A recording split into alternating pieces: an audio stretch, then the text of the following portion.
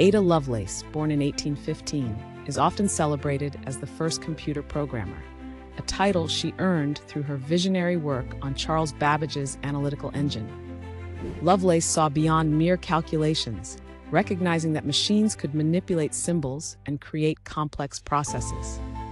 Her notes on the Analytical Engine included what is now considered the first algorithm intended for implementation on a machine, marking a revolutionary step in computing. A mathematician and writer, Ada was the daughter of the famous poet Lord Byron, and her mother, Annabella Milbank, ensured she received a rigorous education in mathematics.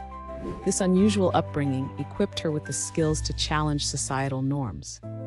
Lovelace's foresight extended to envisioning a future where computers could create music and art, showcasing her understanding of the transformative potential of technology. Despite the male-dominated field of her time, her contributions laid the groundwork for future generations in computer science. Ada's legacy inspires countless women in STEM today, reminding us that visionaries can emerge from anywhere, and one woman's insight can change the course of history forever.